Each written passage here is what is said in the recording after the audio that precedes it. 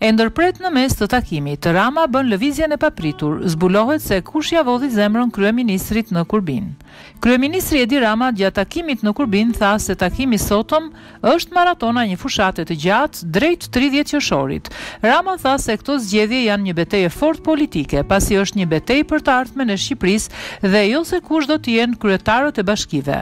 Por teksa ishte duke folur për zgjedhjet, një zëfëmi e bërtiti, Edi Rama, dhe kjo nuk kaloi pa u vënë re nga kryeministri. Ho shpirt, ju përgjigj ai, duke ndërprer kështu fjalimin e tij.